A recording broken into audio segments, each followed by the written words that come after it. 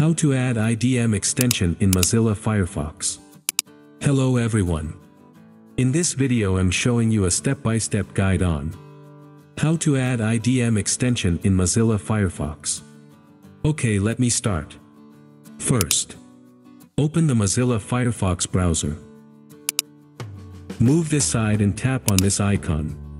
Or click on these three dot lines. Move down and then tap on add-ons and themes. On this page tap on extensions. Under Manage Your Extension tap on the settings icon. Click on Install add-on from File. Go and locate the IDM folder into the Program Files. Click to open Internet Download Manager. Now you will see these files.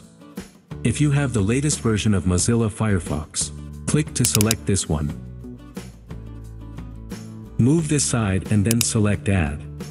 Here you will see IDM integration module was added. Click on OK. Then you will see this message Internet Download Manager extension for Mozilla Firefox has been installed. So, that's it. We have successfully installed the Download Manager in Mozilla. Please don't forget to subscribe, like, and even leave a comment. Have a nice time.